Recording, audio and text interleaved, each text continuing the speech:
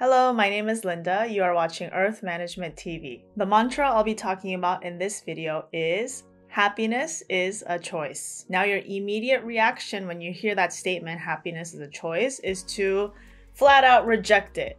It's not true. There's so many bad things that are happening. There's so many things that give me stress and misfortune and suffering. What do you mean happiness is a choice? I feel like happiness is a luxury. Do you feel this way? Well, that's precisely what I'm going to talk about in this video. The reason why we say happiness is a choice is because happiness, like all emotions, are actually more subjective than you think. Even though things might seem objectively happy or objectively sad, it's actually based on how we perceive that thing that makes us interpret it as happiness or sadness. So take, for example, this hairbrush. If I were to ask you, is this hairbrush good or is this hairbrush bad? What would you say? This hairbrush itself is not inherently good or bad. It's how I use this hairbrush, how I interpret this hairbrush that can make it be a good thing or a bad thing. If I interpret this brush as a good thing, I can use it to brush my hair and brush other people's hair and do lots of good stuff with it. However, if I interpret this as a bad thing, I can use it to hurt people with this tool. So just like that, my point is everything in life is a subjective interpretation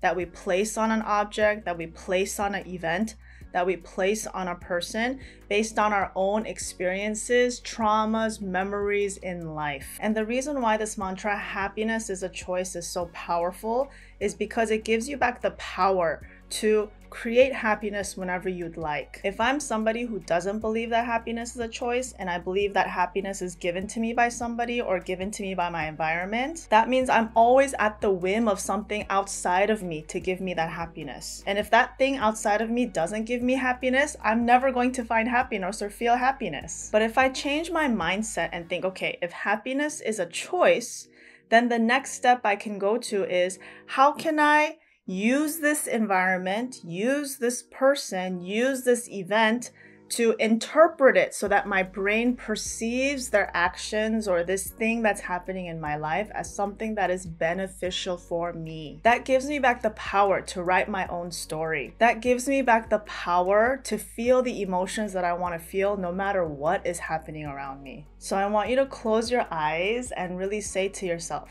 happiness is my choice. Happiness is my choice. Happiness is my choice. Now open your eyes, and the next time something bad happens to you, then try to, instead of going to that reaction of, oh my God, something bad happened to me, oh my God, my life is bad, like this, instead of going to that knee-jerk reflex, try to take a step back, create some space between you and the thing that just happened, and try to say, okay, I know my instinct is to interpret this as something bad, but how can I re-see this from a different angle that could make my brain perceive this as, you know what, it seems like it's bad on the surface, but when I look deeper at a different angle of this thing or this person or this event, I actually can see how this is beneficial for me. And because I can see now how this is beneficial for me, I can say, you know what, even though on the surface it seems like a bad thing that I should be sad about, I can be happy about this thing because I see deeper underneath it's something that is good for me. And I think a person who is able to translate everything in their life that happens this way is somebody who has true mastership of their life and their brain. And the cool thing about that is that nobody can take your own mastership of your brain away from you. I think it's a sign of true internal wealth when someone has complete say in how their brain interprets their world, so that no matter what is happening around them, they can create happiness and learn to see every situation, every person, everything in a positive light. Now, one word of caution, I don't mean try to glaze over everything as something that's positive and brainwash yourself into thinking everything is positive. That is not my intention at all. My point is that everything is subjective. And depending on how I choose to see it, at what angle, it can look good, it can look bad. It all depends on my choice on how to see this thing. That is my point.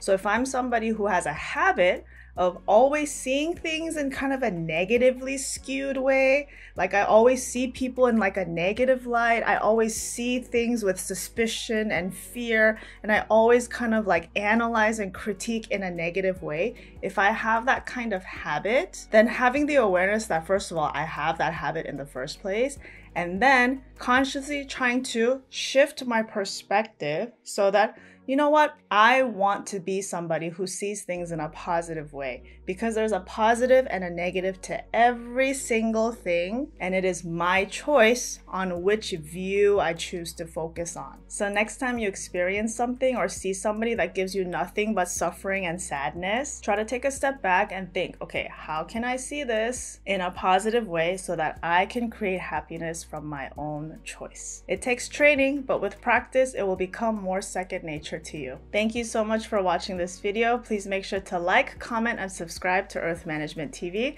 and I'll see you next time in another Mindful Mantra video. Bye!